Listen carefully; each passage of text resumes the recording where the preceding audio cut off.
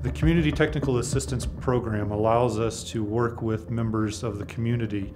The historic sites applied for this grant and were awarded the funding. The two objects provided to us were found at the Coronado Historic Site in Bernalillo for us to analyze them using our X-ray analysis techniques.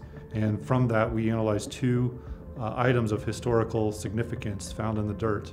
And so we analyzed them using a variety of techniques, all non-destructive so that we don't damage the samples. And now we have a much better understanding of their morphology, their shape, what they're composed of, and their atomic information.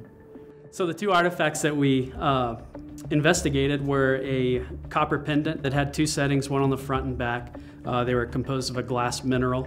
And the second was a crossbow bolt quarrel, which was also copper, which provides evidence of the presence of Coronado and his expedition at the location that they were discovered.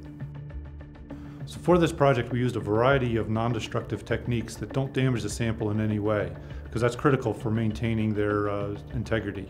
X-ray tomography allows us to take a full 3D image of the sample, where we can see inside of it and see the lead that was contained within it, or any voids or things like that that might be contained by the object. X-ray fluorescence is a technique where we can identify what elements that the material is composed of, and that gives us an idea of what alloys are present. The artifacts were provided to us because they have a very complicated structure to them, made up of alloys and minerals, where we can use our full breadth of techniques to analyze them and get a much clearer picture. The techniques we used told us a little bit more information about how the objects were put together.